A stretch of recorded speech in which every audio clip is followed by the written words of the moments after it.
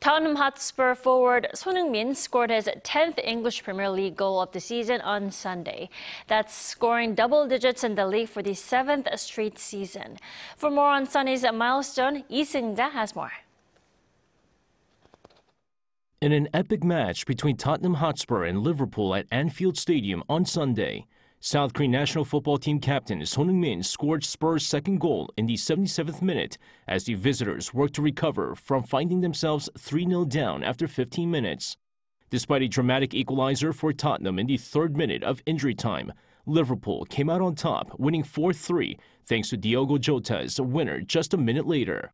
However, despite the defeat for Sonny, the goal against Liverpool was his 10th league goal of the season, and this means that for the 7th straight season, he has scored at least 10 goals.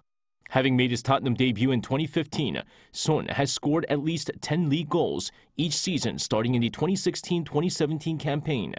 That includes his Golden Boot-winning 2021-2022 season, where he netted 23 goals to tie with Mohamed Salah of Liverpool as the Premier League's top marksman. Son also has 145 goals in all competitions for the club, making him the 6th most prolific scorer in the team's history.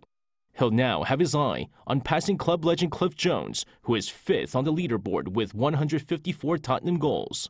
However, for Son, more important than his latest milestone is his team finishing in the top 4 this season to earn a spot in next season's Champions League. With 4 more league matches remaining this season, Spurs trail 4th-place Manchester United by 9 points, and with the Champions League spot still mathematically possible, they'll need results elsewhere to go their way.